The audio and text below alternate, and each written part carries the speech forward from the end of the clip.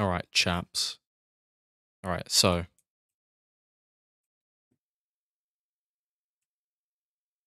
his first new attack is a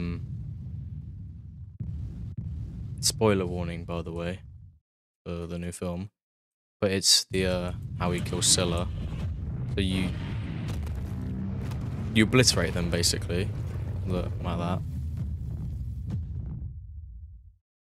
Oh dear, bro went quite far. Right, so that's the first new attack, and then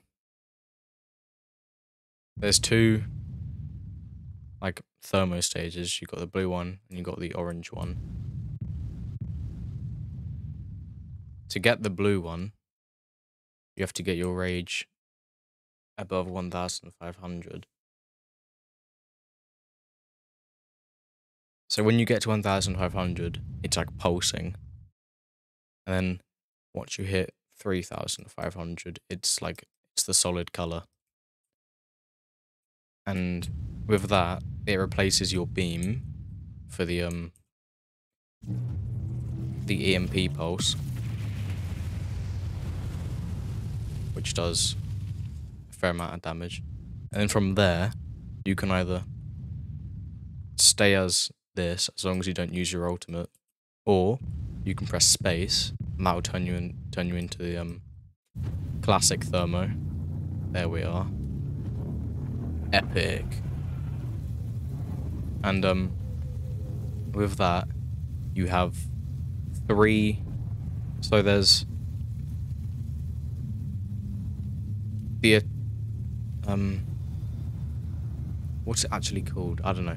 The one where you run on top of them is replaced with a buff that increases the distance of the passive attack, which is like when you go past buildings and stuff, they just melt. So that's a buff for that. And then your A2 is the same. I believe your A1 is the same. Yeah, the A1 is the same. But your beam gets replaced with a small pulse, just like the MP one. And then your A4, which is the stomp, gets replaced with a grab pulse, which has just sent him flying. And then your ultimate is replaced with the classic pulse, which I need to give myself more rage for. Here we go.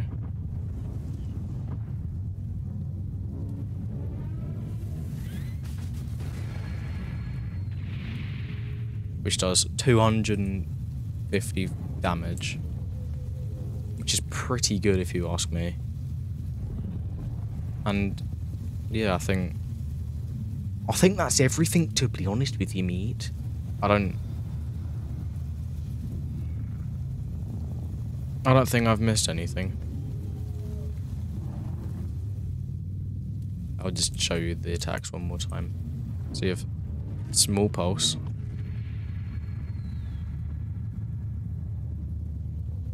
You have grab pulse.